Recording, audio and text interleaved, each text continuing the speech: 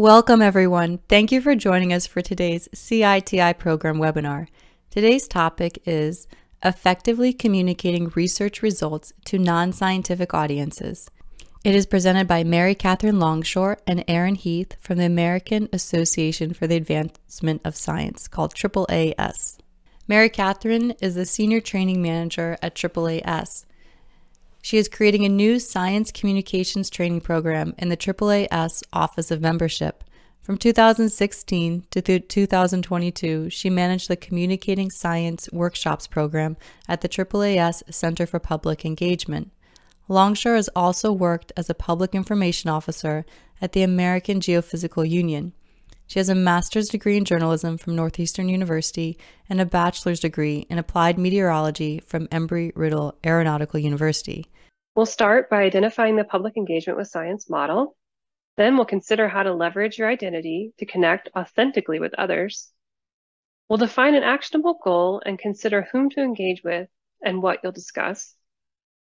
Then we'll identify ways to engage in science and technology policy. And finally, we'll identify resources available to assist in understanding and engaging in policy. First, it's helpful to set a goal.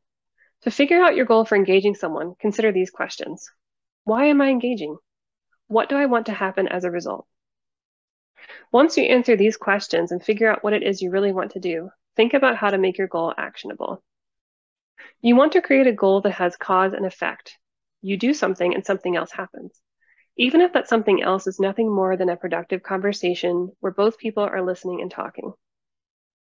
Actionable goals incorporate verbs, are time-bound, are contextual, go beyond understand, and can be evaluated. So, as promised, I'm going to start with some practical tips for engaging in policy with just a small amount of time.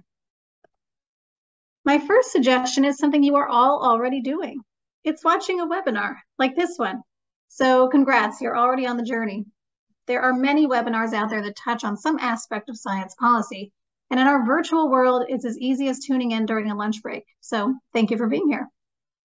Next, sign up for newsletters. The best way that I learn about what's going on in science policy is also widely accessible to all of you. Newsletters by government agencies, by scientific societies, and other stakeholders who care about science and technology policy. Sign up for an email list, follow experts on Twitter, subscribe to a YouTube channel. The important thing is finding a way to get up-to-date information that's useful to you in a way that you can work into your routine. In closing, I also invite everyone to review our content offerings regularly, as we are continually adding new courses and webinars in various areas of research, ethics, compliance, and professional development.